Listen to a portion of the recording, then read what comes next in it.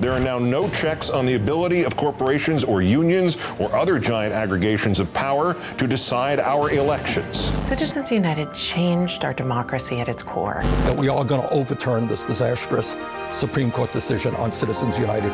Get rid of Citizens United and its pernicious effects on our electoral system.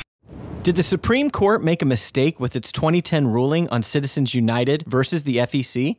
Every American should be concerned about the corrupting influence money can have in our political process. So it's easy to understand where the critics are coming from. But is the Citizens United decision really as bad as they would have us believe? Has it resulted in corporations flooding our elections with dark money and drowning out the voice of the individual? Before, entrenched politicians were the only candidates who could acquire the financial resources to broadcast their message to a large audience. That all changed with Citizens United. For example, the 2010 midterm and the 2012 presidential elections resulted in the lowest two-cycle incumbent re-election rate in the House of Representatives since 1966. Since Citizens United, corporate spending in elections has remained steady at 2.5% to 5% of total campaign spending. And Citizens United didn't provide a cloak of anonymity for donors. More disclosure is required now for campaign spending than ever before. Finally, the often criticized super PACs that have emerged since Citizens United have been funded mostly with money from individuals, not corporations. In fact, individual spending was not even at issue in Citizens United. Which brings us to what Citizens United was really all about: the First Amendment. In the Citizens United case, the FEC claimed that it could use campaign finance laws to prohibit the publication and distribution of certain political movies and books.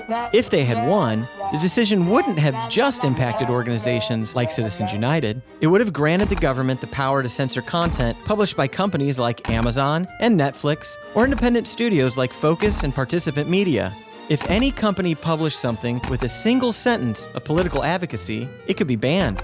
Since companies are involved at some point in the publication of nearly every book or film in the United States, the implications would be staggering. It could create a chilling effect on every form of free speech as companies avoid the risk of lawsuits. This raises an important question. Does the First Amendment's protection of free speech apply only to individuals, or does it extend also to associations of individuals? Or do individuals lose their right to free speech when they choose to join with others in order to express it?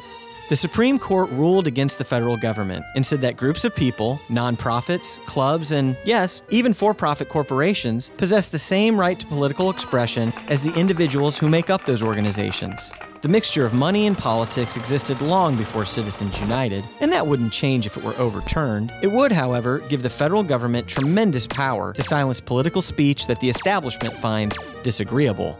In the case of Citizens United, the Supreme Court got it right and stood up for every American's right to free speech.